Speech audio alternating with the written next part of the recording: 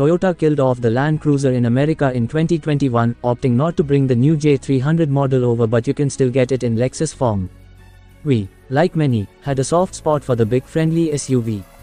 The trouble was, no one here bought it.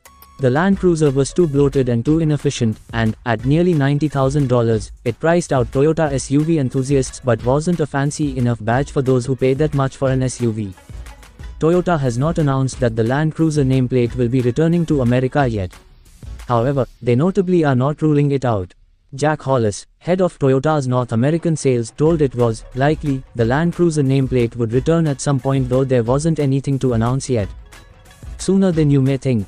TfL, citing a Toyota source, reported that the Land Cruiser nameplate will return to America for the 2024 model year.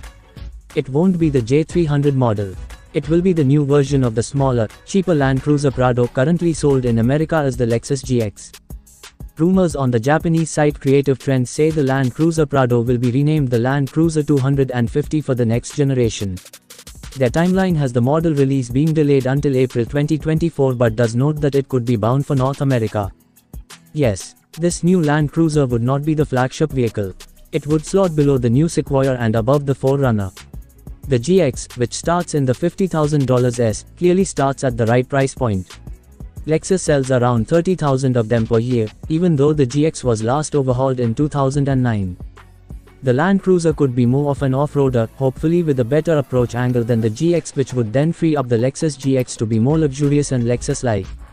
The 4Runner would presumably slot beneath the Land Cruiser with the 275 horsepower 2.4-liter 4-cylinder gas engine as a base powertrain. If Toyota does have top-secret Land Cruiser return plans, it would explain why the new 4Runner appears to be so delayed.